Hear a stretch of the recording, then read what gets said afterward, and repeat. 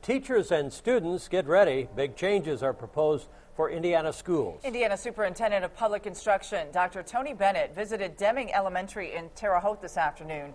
He outlined a plan for drastic education reform that includes tying teacher and administrator pay to student achievement and growth, reworking teachers' union contracts, and allowing parents a voice in deciding the fate of failing schools. There are no details yet, but as News 10's Louisa Moeller reports, the plan already has some Vigo County teachers and administrators speaking out. Your daughter, you said, was a little embarrassed about maybe saying to her father.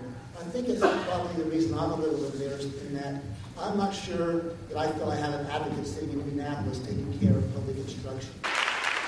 A standing ovation for Danny Tanous among fellow teachers and administrators. The superintendent of Vigo County Schools had some strong words for Tony Bennett. The main point of contention, tying teachers' salaries to student performance. The general public, if they just look at what's published in the paper, would say, well, for 20 years she was a very ineffective teacher.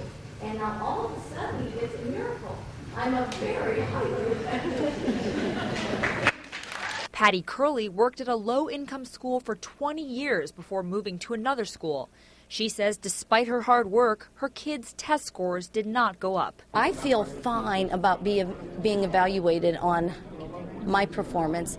I don't think it's fair for us to be evaluated on the performance of kids who are dealing with things that are totally outside our control. But Tony Bennett maintains the current system of teacher evaluation isn't working. We know that paying teachers by degrees and years of experience is ineffective. Research tells us those are two factors that have nothing to do with student performance or teacher effectiveness. It's a dispute that's sure to have teachers taking a stand as reform becomes more inevitable. Reporting in Terre Haute with photojournalist Laren Jones, Louisa Moeller, News 10. The reform will be packaged into a series of bills to be discussed when the Indiana legislature convenes in January.